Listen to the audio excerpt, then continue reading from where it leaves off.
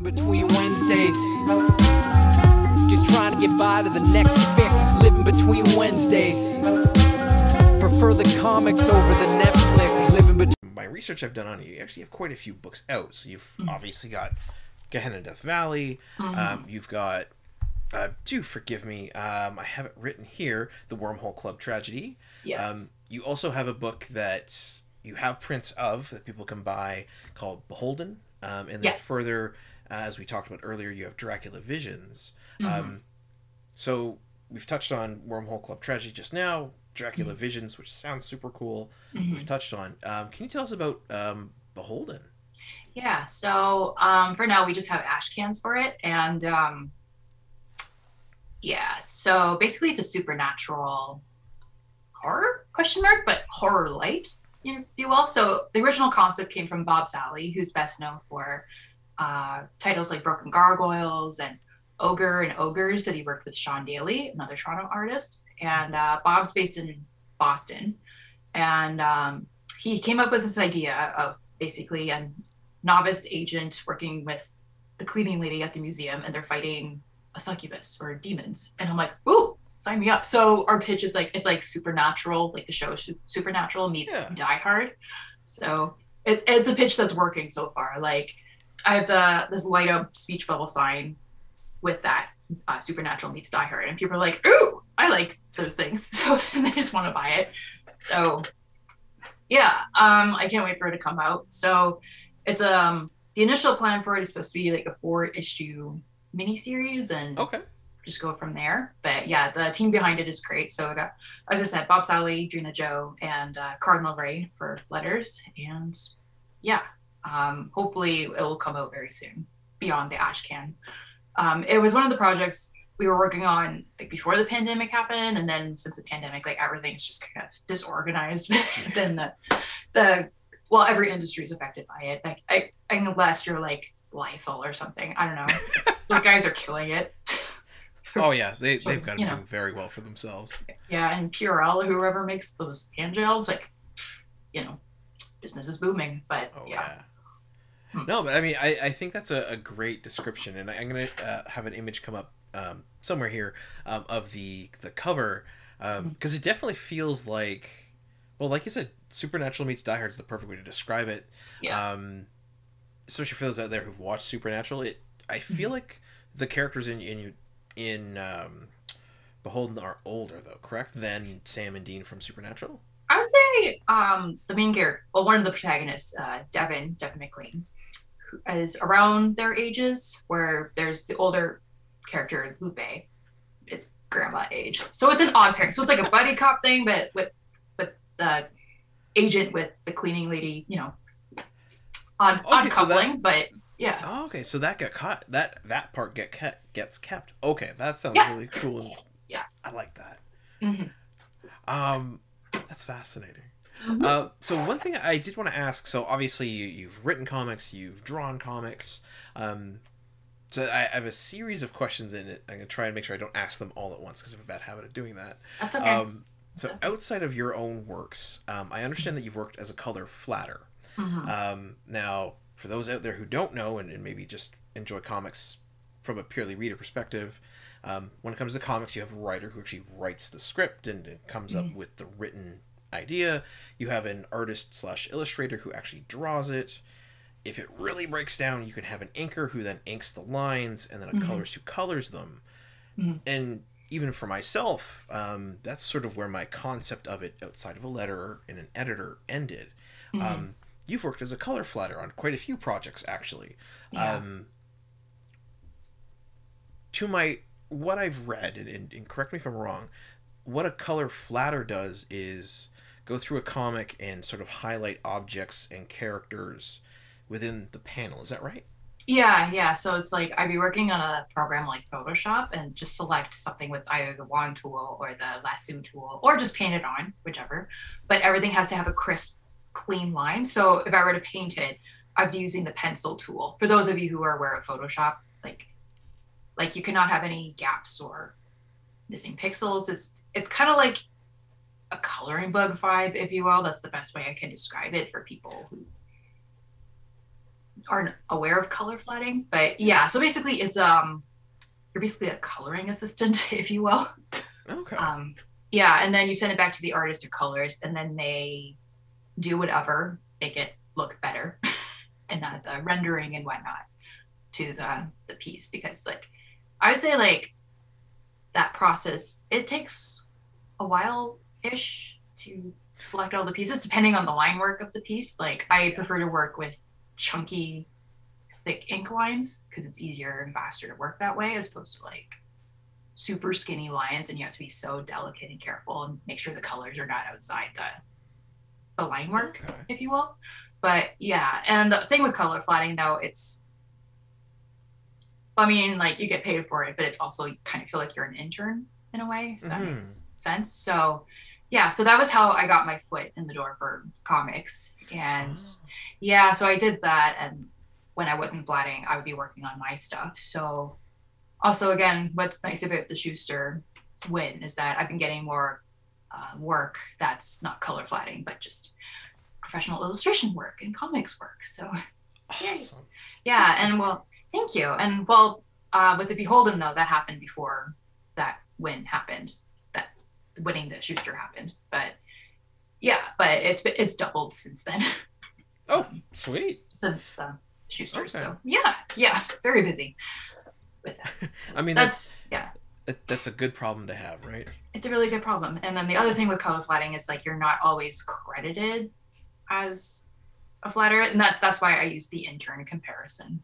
Yeah, like I'm not gonna lie, me personally, having, you know, I started reading and collecting comics like floppies, 2011 with New 52, and I've literally never come across the term until I started looking into yourself. That's kind of partly why, because it's not many. Yeah. Like to me, that's wild. It to me, it almost seems like a flatter is in the rank of like what's believed to be important for creating a comic, sort of under a letter even, and I think that's odd, because like when I've done work and research into it, because I just got really interested in it, it seems like it also helps with the printing process as well. Yeah, I guess it does. I never even thought of it like that before, but it's but yeah, it's just a lot of selections and a lot of just filling in, if you will. But like the colors that you pick as a color flatter don't always stay the same unless if the artist or colorist specifically requests a certain palette. But anyway, so in the industry, so people like Chip Starsky, who's been awesome, by the way, he did credit me.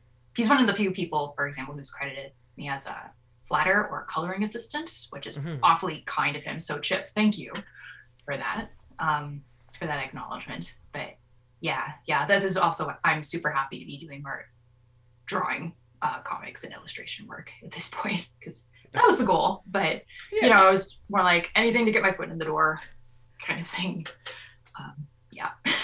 No, that's beautiful. Now, one thing I'm curious about is because you've done that, because you've done flatting for a fair number of books. As I understand it, you actually did Sex Crims, which is one of my favorite books. Do you flat your books, or do you just go right in and color them when you're the artist on it?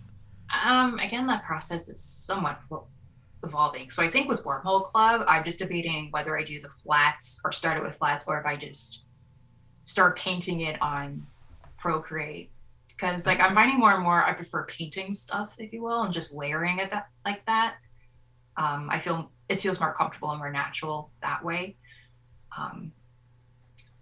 Coloring like that, like it's just the flats, it just feels so mechanical and very I don't know, what's the right word for it? Uncreative, maybe? Yes. It does feel like that, you know, where I feel like the painting, it's okay, I can feel my soul again. All right, cool. You know? Fair enough, yeah. Yeah, and for a Wormhole Club, I have a color palette in mind for it, and I don't want to do what I did for Gehenna. Like, I don't want to do the same thing twice. So I just, whatever I can do differently, sure, I'll go for it. Love it. And again, it speaks to your evolution. I absolutely am fascinated by it. So I want to make sure I've got this right. So for the folks out there at home, one, now do you still have copies of Gehenna Death Valley available? Like if someone were to go into an online store, purchase it? Nope. So from Fan Expo, all the first editions are sold out. So congrats. Yeah, thank you. Thank you. So for now, I just have a pre-order link on my website at thebecka.com. On the sidebar, you can see the pre-order link for the second edition or Gehenna Death Valley, or the deluxe edition for Gehenna Death Valley. Right now, the print files are almost organized. It's just a couple of things we're waiting for. But yeah, I have. So at the latest, it should be January when books should be shipped out, and when I should have the books physically for whatever next show I'll be doing in 2022. So beautiful. Yeah. And do you have digital copies available, or is it purely physical?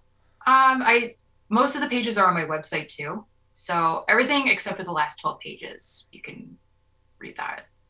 Oh, just freely read them. Yeah. But from the Kickstarter for backers, I do have a digital edition there, and there are differences between the website version and the book and soon to be PDF version of it. So yeah. That's so cool. Yeah, I had a horrific discovery that sorry mom, that my mom started reading Gehenna, and I was like, oh no. So I censored some things so she wouldn't think there was anything wrong with her offspring. So yeah. Interesting. Yeah. But then she's like, oh, I know how you would think. It's okay. You're fine. I mean, that's so good to hear. Like, because you've mentioned a fairly conservative household where you grew up. It's really good to hear your mom, picked up your book and started checking it out. Oh no, the website. She read it on the website, so that's okay. Yeah. So some of the gorier stuff that it's in the books, but I toned it down a bit, and some of the swearing a little bit on the web version. So yeah. So yeah. It's good to hear that you've got their support, at least, or your mom's support. Yes. Although that is so funny. Well, I mean, her reaction compared to like starting comics and then the Schuster win, she's like, oh, it's like hopeful 360, and she's like, okay, this is good. I let you do this. All right. Yeah. I mean, I guess and this is a time and time again you hear about this where someone's child says, oh, I want to be an artist, and they're always like, oh no, it's just going to be horrible, you're not going to make any money, you're going to be exactly unsuccessful. that. Yes And thanks to your work, you can say, here's the proof in the pudding. I've done it. I've been literally awarded from some of the biggest awards you can get. Ta-da. That's yeah. Yeah. Thank you. It's again, it also feels good, like from Fan Expo and so the Sketchelmania panels that appeared on YouTube, that I could just send her the link and like, hey, here's what you missed, right there. That is fantastic. So yeah, Becka, it absolutely sounds like you're from here. It's just everything going up. That's awesome. Yes, thank you. Again, I don't want to set. Let's see, like everything's great. I'm still going to take the same approach as I did from the beginning. Just go with the flow and not set crazy high expectations for myself. I don't want to stifle myself or the creativity. It sounds completely pretentious how I'm saying it, but you know what I mean. Just continue to have fun with it. I just don't want to have this, oh, I have this award and I need to kick it up a few notches. It's like, no. Just I still want to be be myself, have the artwork speak for itself, and whatever, if anyone makes a connection with it, great. And people still keep buying books, great. The award is just the icing on the cake. And while with that said, I am super happy and thankful to have that Schuster. But at the same time, I don't want it to be like defining, what's the word? I just don't want it to be like I said, like that expectation I have to get. Yes. Like I said, because then it would just be a huge pressure. Yeah. Maybe there. I mean, and if things happen beyond the Schusters, that would be awesome too. But at the same time, I'm just happy to be drawing. That's all I want to do, really. Just keep drawing comics and keep making art. you know, people still, like I said, people still keep buying, great. It's done. I mean, it's your style and your work method and workflow that got you there. So yeah, if it ain't broke, don't fix it, right? Exactly that. Yeah. I love it. For your other work you mentioned, so next year coming, the Wormhole Club Tragedy. When is it that folks can get in on it, or will be able to get a copy? I'm hoping to have an actual physical copy, at least issue 1, by the Toronto Comic Con timeframe. I know I haven't even announced if I'm going to be there yet. I will be filling out that application as soon as it goes out, like the professional application. That goes Once out it's for Toronto available. Comic. Once it's available, yes. So stay tuned for that on my socials. But yeah, definitely 2022 is when people will start seeing like Wormhole in the physical form. So perfect. Yeah. In Dracula Visions, I appreciate, like you said, you got a quote from Bram Stoker's Dracula. You created an art piece based on it that is currently at Raid, which is super cool. Yep. And that will become a book as well that someone can go and pick up. Is that correct? Or some sort of collected edition? Yep. The book is fully funded. They just crossed 12K recently, so they overfunded too with their Kickstarter. As of this, well, once this goes on YouTube, the campaign will already be over. But if there's a pre-order link or anything, I'll post that too, like when it comes out. But yes, there will be physical copies of the book. Love it. So it looks like everyone's going to be able to get their hands on your work, which is amazing. Yeah. Then truth be told, Becca, I think you've run the gamut of all the questions I have for you. All right, awesome. Yeah, I do always like to finish my interviews with the same 2 questions. So firstly, what is it that you're reading at the moment? Okay, so I just bought this book not too long ago. So I don't normally like to go shopping at malls or whatever, but I do like to go to Chapters / Indigo. And I love their manga section. And I saw it. It spoke to me. I couldn't put it down. And again, this is such a predictable answer for people who... Junji Ito, okay? Love his work. So I got Censor. Look at that. That looks so good. It's so pretty. Oh, man. Wow. And I already read it. And the dust cover feels so nice. It's kind of... It's not plush, but it feels plushy. You know what I'm saying? But yeah, and it's soft.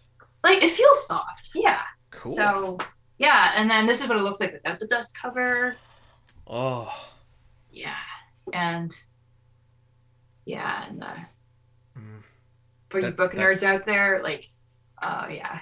That's a beautiful book. Yeah, I upset one of my friends because I told him hey, I got this book. He's like, oh.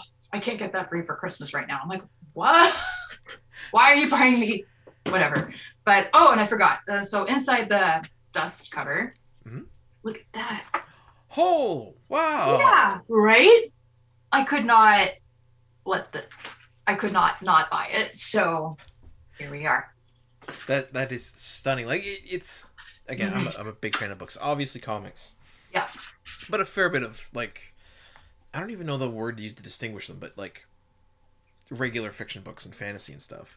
And I absolutely love always getting the dust cover on a hardcover because it's always got this typically beautiful art. And one of the letdowns is, when you open it up and the book itself is boring and it's just a color and maybe the author's name on the side. So to see that level of art and detail and love put into the book, that's an amazing looking book, and it's, if nothing else, it's gorgeous on your shelf. I'm assuming it's quite a good read. It's quite a good read. I already read it. I'm gonna read it again, and I absolutely love it. Of course, because Junji Ito, but whatever. Yeah, so that's what I'm currently reading, have read, etc. Love it. Yeah. And then so my last question, as always, what is it that you want your fans out there to know? So we're approaching the holiday season, so to everyone, make sure you support local artists, small businesses, share their content online. Any support is great. Yeah, that's the last thing I can think of, but yeah. And also no, I think that's everything. that's everything I can think of for now. I love it. No, that's perfect. Thank you. Folks out there in YouTube land, there will be links down below. But Becka, the Becka, absolutely, thank you so much for taking the time to come on the show, talk about Gehenna Death Valley, as well as your upcoming work, which is exciting. And again, congratulations on the award. Thank you. And thank you for having me on your show. It's been a pleasure to talk to you. Awesome. Well, you are most welcome. And yeah, folks out there in YouTube land, thanks so much for tuning in. Again, hit up all the links down below to get all of the books that you can. And we'll see you next time. Golden age to present, digest to oversize. Never miss new comic day, yeah, no surprise. So where's my no prize? Check the letter columns. Can't find issue 2? Yeah, collector problems, cliffhangers, mysteries, you need answers. When did Batman become Green Lantern? I get it, true believer, not lying. Always up for an awesome summer crossover time.